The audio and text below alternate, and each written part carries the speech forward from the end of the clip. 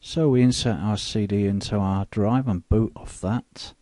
We'll then be presented with a menu and choose Install PBX in a Flash, the recommended option. That should then boot us up and get an IP address via DHCP. The first part of the install needs very little input. I think we just put in a time zone and a root password.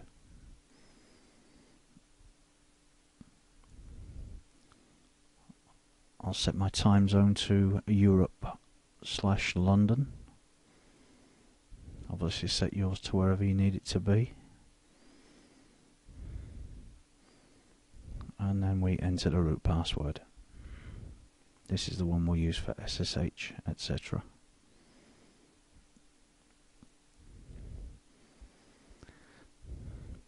That should be all the input we need to do now till the second part of the installation. That will now install CentOS for us.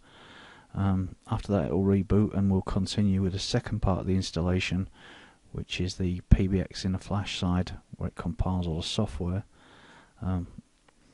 We may as well fast forward this video now and I'll come back once we've rebooted.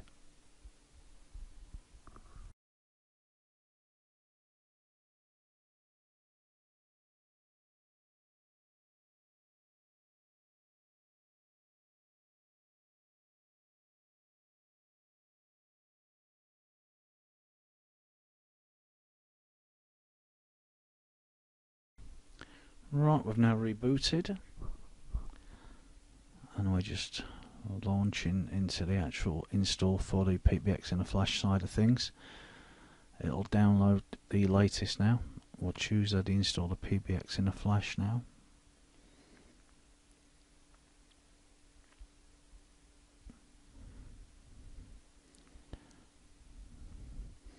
It's now going out on the internet and checking that they're available, and it'll start to download the payloads. We agree to the terms and conditions, of course, and choose the purple version. That's the stable. You can, of course, choose whatever version you like, but certainly for production I'd only be using purple at the moment.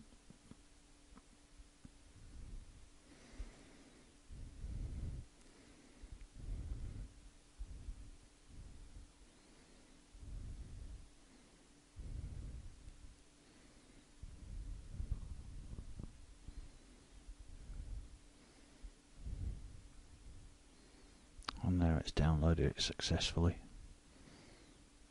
It checks to make sure we're getting a genuine payload from the PBX in a Flash website.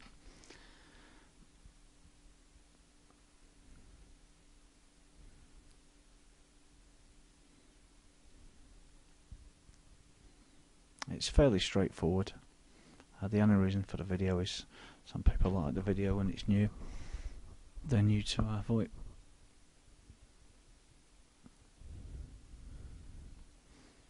If it had trash part way through, it just would have deleted the trashed one now and restarted it.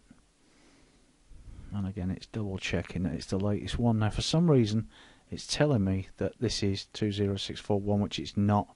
It's 20643. I've double checked it, so I'm installing that anyway. It updates while it's downloading anyway. And then we tap the enter key to start the configuration wizard. There's a few second banner where they ask for donations, and then we press enter again. We don't want it to use menu config, so we choose no here.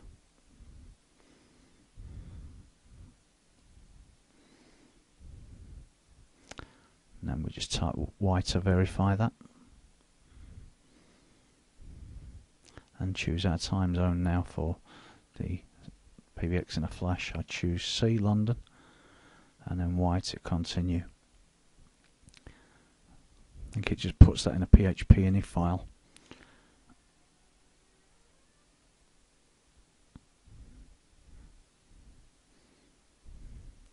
And now I'm going to choose FreeBee PBX 2.10.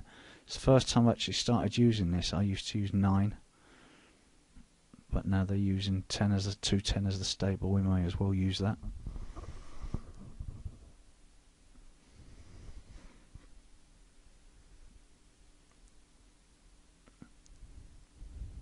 That's how we're going to generate our password. It'll force us to confirm that we've read this by typing in a code.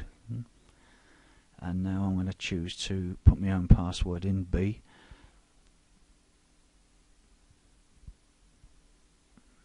And again, we have to retype the password to confirm it.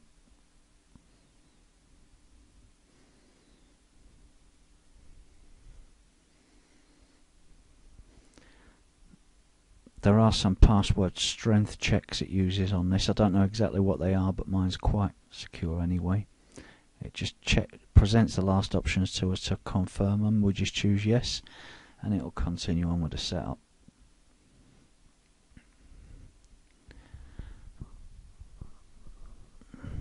Now this does take some time, and it will also at points appear that it may have hung particularly towards the end. You just get a flashing cursor in the top left hand side of the screen, but there's actually nothing wrong.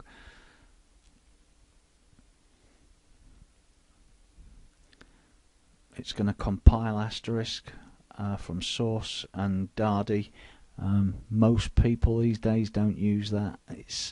That's for when you have a some type of card to connect to the PSTN, be it an analog for a plain old telephony port. I think X100 the cards used to be called, a lot of them that do that, or the Digium ones themselves, or you've got the ISDN type cards, basic and primary, and this is the stuff it's going to compile for them that most of us don't actually use nowadays. Certainly we wouldn't be using them on anything we've got out on the internet.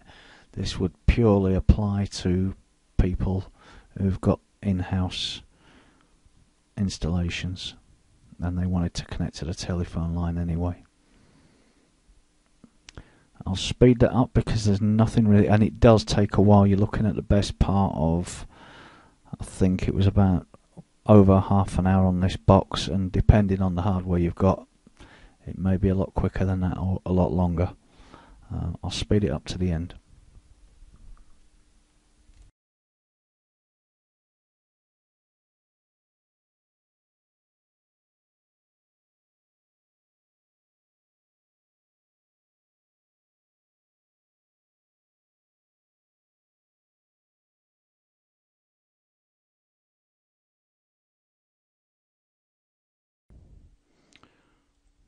Once we've booted back up into our new installation, now we've finished the PBX In A Flash installs now installed, and we left back at the root login screen after a reboot of the CentOS. It just looks like it's a CentOS installation, but we've got the PBX login prompt. Most of us are going to want to change from a DHCP address to a static IP address. Now, there may well be easier ways than doing this, but the one I know is to just log into the console. It's showing you the IP address there, 192.168.1.155. Now, I know which addresses my router dishes, and I know that 1.30 is free, so that's what I'm going to do. So I just type setup on here. I'm going to have the 1.30. And now I change it to network configuration, run tool, device configuration. Yes, I'll choose the Intel, so it's just pressing enter there. And I'm going to change it from DHCP to static, and that's 192.168.1.30 on here, with a 255.255.0 subnet mask. The default gateway is .1.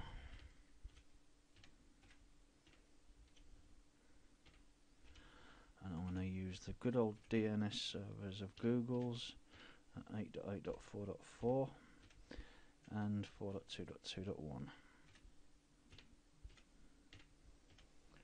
And you could use this, it's only your local IP and gateway you're going to need to change really to suit yourself. That's OK. Tab it to save, and just check that DNS should be OK in there. Yep. we'll leave it at that. There's no problem with that. So we want to save and quit, and then quit. I don't know if that sets that straight away. Let's have a see. Might need a reboot. Yeah, it needs a reboot, or it needs a network restart, but we might as well do a clean reboot. And so I know that I'm going to be coming back into the 1.30 address. So I will be coming back and using SSH to access it with.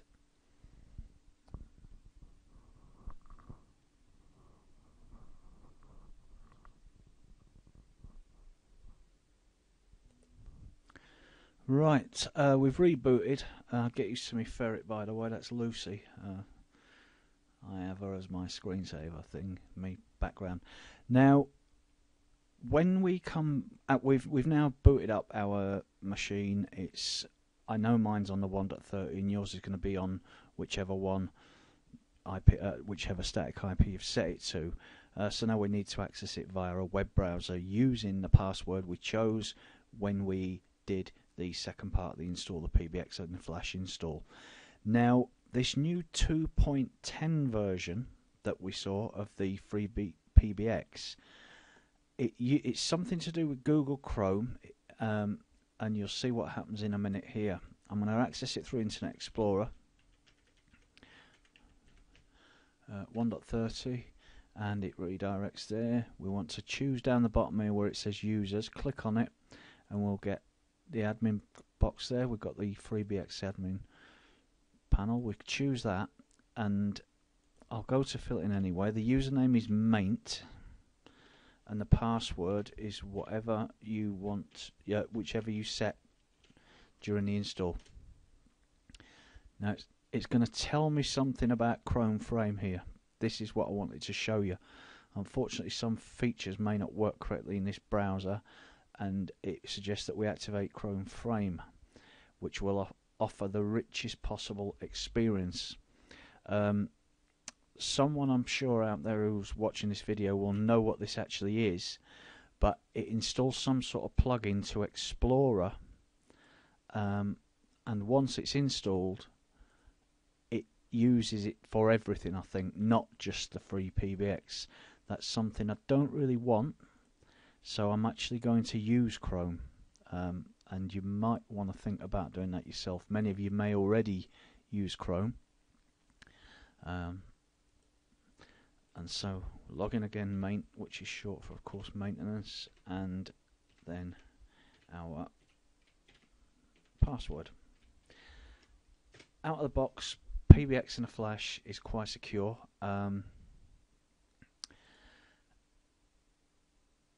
Everything should be fairly well configured to protect us. Nothing should be exposed on the internet. We're all up and running now, and ready to go configuring it. I'll call that on this video a day, and on the next video we'll get it to do something useful. I'll create a basic extension. I'll hook up a phone I've got behind me there, a Yeelink T20p it is, yeah, T Tango 20 Papa T20p. They're quite a good little phone, work with most NAT usage cases. We'll be looking at NAT as well, and how it may affect us when we're connecting to things on the internet, but I'll leave that for the next video. This is our install done. We're there, up and running now. Don't even know on this new thing where we go to even start configuring. Let's have a quick look. We're going to have extensions somewhere. Soon find out anyway. See you soon.